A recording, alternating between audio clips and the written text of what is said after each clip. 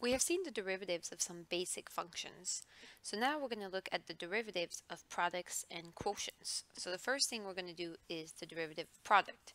Now, unfortunately, what happens is if you have a function f of x and it's equal to the product of two separate functions, which we can label any name that we want, but here we use uppercase F and uppercase S. And of course, if both of them separately the derivative exists, then it's not the derivative of F times the derivative of S. Okay, so I'll write down the side, right? So if you have y is equal to F times S, and you do y prime, this is not equal to F prime times S prime. Okay, so we wish, but that's not how it works.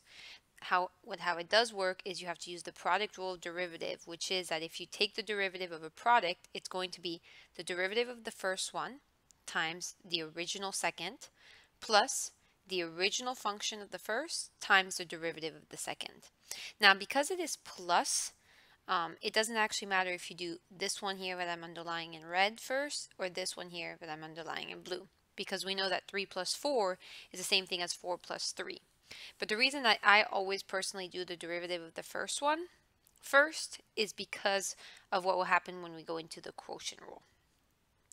Okay, so let's put it to the test. So we're going to use two different methods to differentiate f of x is equal to 5x squared times 3x squared minus 5x plus 2.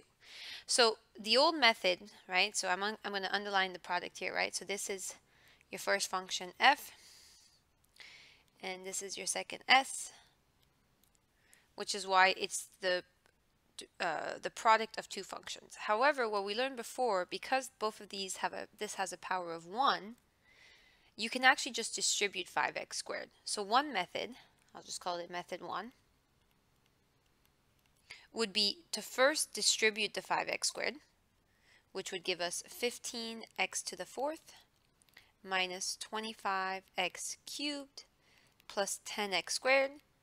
And then we can just take the derivative by using the product rule. So f prime of x will then be equal to 60x cubed minus 75x squared plus 20x.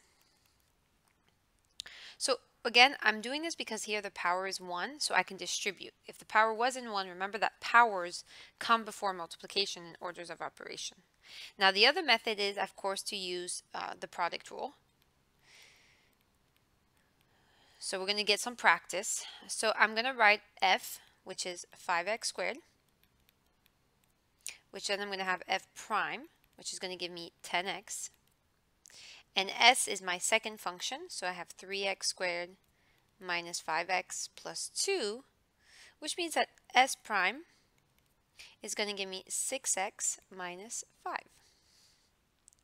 And so then I have that f prime of x is f prime s plus f s prime. And if you want, you can draw a little diagonal here to remind you which one goes with which. And so this is going to give me 10x times s, which was 3x squared, minus 5x plus 2 plus 5x squared times s prime, which is 6x minus 5. So then I'm going to clean this up, so I'm going to distribute the 10x to both, to all three, I'm sorry, not just to both, and the 5x squared to both. So that's going to give me 30x cubed minus 50x squared plus 20x. Then I'll distribute the 5x squared, so it's going to give me a positive 30x cubed minus 25x squared. And so when I combine like terms, I have 30x cubed and 30x cubed, both positive, so that will give me 60x cubed. I have negative 50x squared and a negative 25x squared, so that will give me a negative 75x squared, and then a positive 20x. And if you take a look, right, these are the same as they should be. Now, in situations like this, I would personally prefer to use method 1. I think it's easier because the power is 1, so you can just expand it. However, the issue is that you can't always do that, which you're going to see in the following problems. So it's good to also have a backup, right, with the product and to get some practice out of it. So let's take a look at some other situations where expanding is not going to be an option. So we want to find the derivative of 4x cubed e raised to the 5x. So I have my first function here, which would be 4x cubed and e to the 5x. And we know that in this situation, there's absolutely no way to combine the two. Okay, so this is a situation here where the product rule is the only way for you to take the derivative. So I have that f is equal to 4x cubed, which means that f prime would be 12x squared. And then I have s is equal to e to the 5x. And remember, I'll do it on the side, right? That if you have e to the cx, the derivative of that is ce to the cx. So that means that s prime, let me go back to blue, s prime is going to be 5e to the 5x.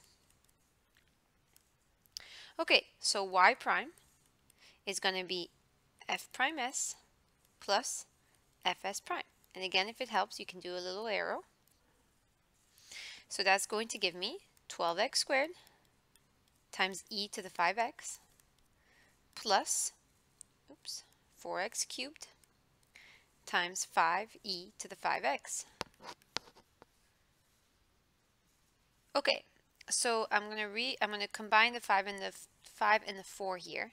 So I have 12x squared e to the 5x plus 20x cubed e to the 5x. But then you can factor this, which you're going to want to do because sometimes you're going to want to work with the function. So it's better to have it simplified and in factored form. So the first thing I want to notice is that you have two terms, right? You have the term that has 12x squared e to the 5x, and you have the second term which has 20x cubed e to the 5x. So you want to see what's common to both. So first of all, something I see that's common to both is definitely the e to the 5x. So I'm going to be able to factor that out. So I'm going to put that e to the 5x in the front. Now I have a 12 and a 20, and the greatest common factor of 12 and 20 is 4. So I'm going to factor that out. And then I have an x squared and an x cubed, so the greatest common factor of that is a squared, right? You can only factor the smaller amount.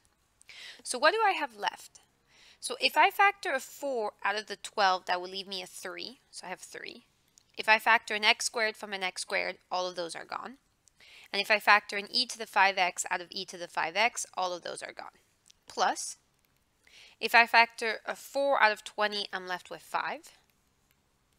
If I factor x squared out of x cubed, I'll be left with 1. And I took out the whole e to the 5x. So this is my derivative in factored form, y prime.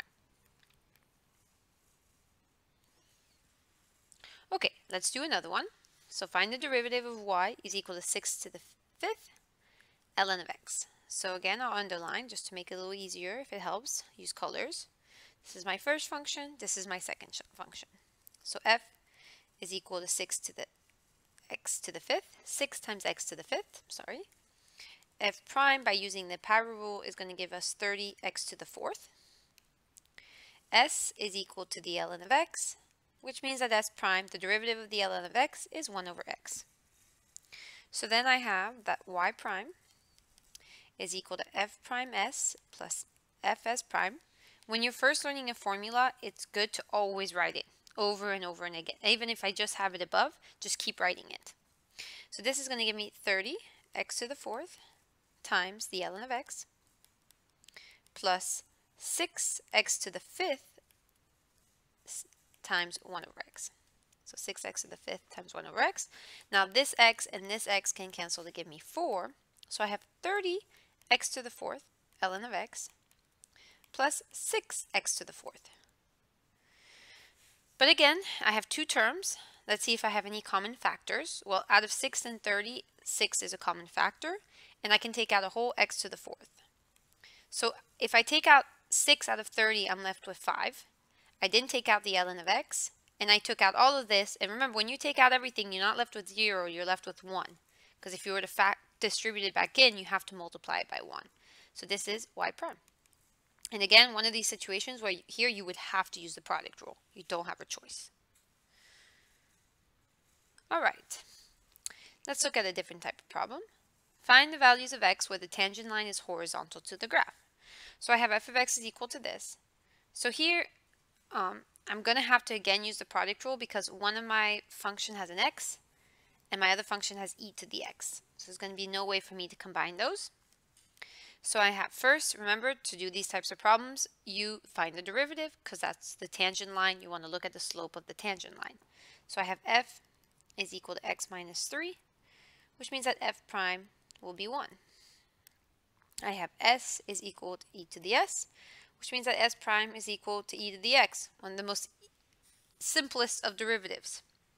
So then I have that f prime of x is equal to f prime s plus fs prime, again rewriting it over and over. So f prime is 1 times e to the x plus x minus 3 times e to the x. So this is going to give me e to the x plus x minus 3 times e to the x. I have a common factor of e to the x. So when I factor it out, I'm left with 1 plus x minus 3. But I can combine some terms, right? I can combine the 1 and the negative 3, which will give me x minus 2. This is my derivative. Now, the key in the question here is asking you when the tangent line is horizontal. And what you need to remember is that when the tangent line is horizontal, that means that the slope is 0. The slope is the derivative. So you need to set this equal to 0. This is one of the situations here where this is when you need to have it in factored form. Otherwise, it would be very hard for you to solve when it's 0. That means that either e to the x is equal to 0 or x minus 2 is equal to 0. To solve for when e to the x is equal to 0, you take the inverse of both sides, which would be ln, which means that x would be the ln of 0. This is impossible because when you have a logarithmic function, ln of x, x has to be greater than 0. Okay, the reason for that is because there is absolutely no x that you can raise e to give you back 0. If you put in, remember, e is about 2.7, so if you put in positive values, it will get bigger. If you put in negative values, it will become a fraction, but it still will not become 0. And e to the 0 is 1. So this is impossible. You can put it in your calculator. You see you're going to get an error message. However, I can solve the second one, and it gives me x is equal to 2. So there is only one x where the tangent line is horizontal, and that x is equal to 2. Let's finish off by doing a business application. So a manufacturer determines that t months after a new product is introduced to the market, x of t, which is equal to t squared plus 3t, hundreds of units can be produced and then sold at a price of p of t dollars per unit. Express the revenue for this product as a function of time. So we have that r of t, that's not going to be helpful, r of t is equal to the number that you sell times the price that you're selling it at, which means that you're going to have x of t times p of t, both as a function of time, which means that you're going to have t squared plus 3t times negative 2t to the 3 halves plus 30. So here's my function, my revenue function, as a function of time. Now part B asks, at what rate is the revenue changing with respect to time after 5 months? Is revenue increasing or decreasing at this time?